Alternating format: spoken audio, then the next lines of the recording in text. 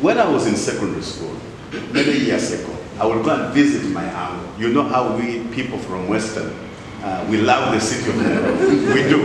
We do. Whether we live in Khamala or we love the city. So I would go there, and they would, you know, the TV, internet was not there. Then there would come some kind of a commercial announcement on the radio, powerful.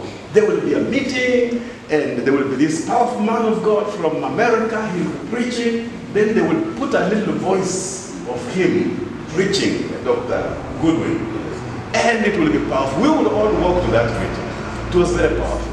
So I have been there from where it began. It was very powerful. KICC, all the meetings in Nairobi, and we have a history together.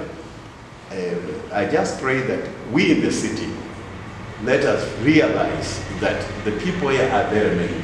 Just as the Lord said that the harvest is plenteous. Pray that the Lord sends in laborers. There is no way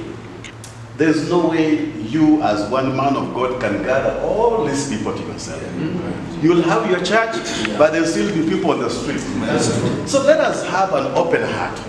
Let us open up and have this great ministry from Garden Estate in Nairobi coming to us here.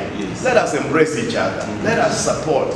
He is not only called to House of Transformation. No, he's called to the body of Christ at large. And so there is a lot we can draw from him if we can open up and have a welcome. Kiongozi mchapakazi, Bishop Titus Khamala, Press Service Unit.